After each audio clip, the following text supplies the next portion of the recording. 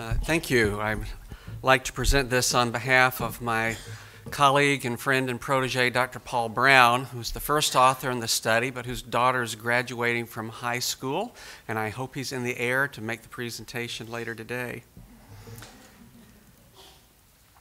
In the U.S. alone, somewhere between 200,000 and 400,000 patients with cancer are diagnosed with brain metastases. Radiosurgery is known to be an effective treatment for brain metastases, and for those not familiar with radiosurgery, it's a way of focusing the radiation beam into a very precise target, analogous to using the magnifying glass to focus the light beams on the leaf that you burned a hole in when you were in grade school.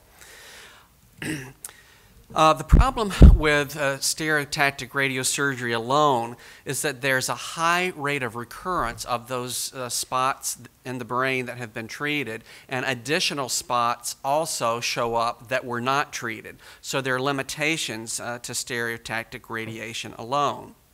And in fact, adding whole brain radiation therapy to stereotactic radiation reduces the number of patients that have recurrence of the tumors that had been treated and reduces the number of new spots that appear in the brain. We know that new spots appearing in the brain or recurrence do have negative consequences on cognitive function. Also, the new spots or recurrent spots may require salvage therapy, and that those new spots can negatively influence survival. The other side of the coin is that whole brain radiation therapy also has its risks. So this is the classic question, which is worse, the disease or the treatment? So back almost 10 years ago, we launched this trial for patients that had 1 to a maximum of 3 brain metastases.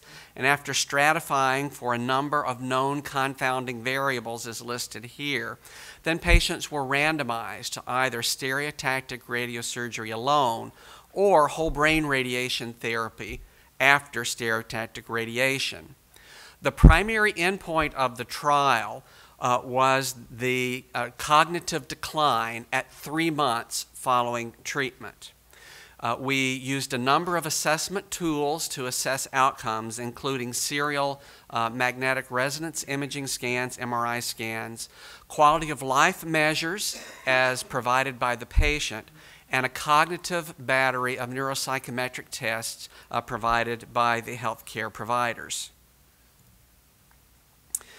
In keeping with previous observations, again, we found that stereotactic radiation with whole brain radiation was associated with fewer progressions in the brain at 3 months. As you can see, with stereotactic radiation alone, more than half of the patients had progressive disease in the brain, whereas those that had whole brain radiation, it was about half that rate, or only about 25%.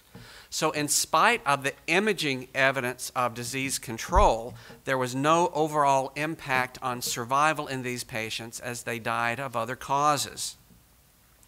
The primary endpoint demonstrated that with radiation, stereotactic radiation and whole brain radiation, there was more cognitive decline at 3 months with a combination than with stereotactic radiation alone, in spite of the fact that there were fewer patients with recurrent brain metastases.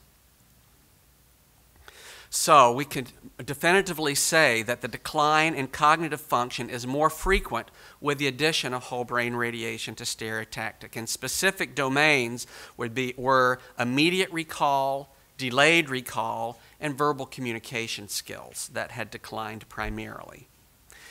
In addition to these findings with the cognitive tests, the patients also reported significantly worse quality of life measurement scores with the addition of whole brain radiation. So in conclusion, adjuvant whole brain radiation therapy improved control of brain metastases but had no impact on survival. There was decline in cognitive function that was more frequent with the addition of whole brain radiation to stereotactic radiosurgery, and those declines were most notable in immediate and delayed recall as well as verbal communication skills. Quality of life measurements were worse after whole brain radiation. So we recommend initial treatment with stereotactic radiation alone and close monitoring in order to preserve cognitive function, and then reserving whole brain radiation until the time of symptomatic progression.